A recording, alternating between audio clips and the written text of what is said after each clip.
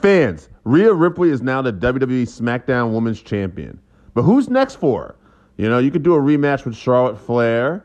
But, who is she going to wrestle next? I think it could be interesting because Beth Phoenix and her had an angle there where she put Beth out for a while. And if you remember that mixed tag match, Edge and Beth actually beat Ripley and Finn. Nobody pinned Ripley, but nonetheless, there's a built-in storyline there. Beth Phoenix seems like she can still go pretty good in the ring. She's a well-recognized face that people remember, a fresh face. It's a part-timer, but if she's there to put Ripley over, I'm all for it. And let's talk about some other part-timers like Trish Stratus and Lita. How long are they back for? Maybe we don't want to see them all the time, but, maybe part-time they could help get somebody like Ripley over. Ripley versus Trish Stratus.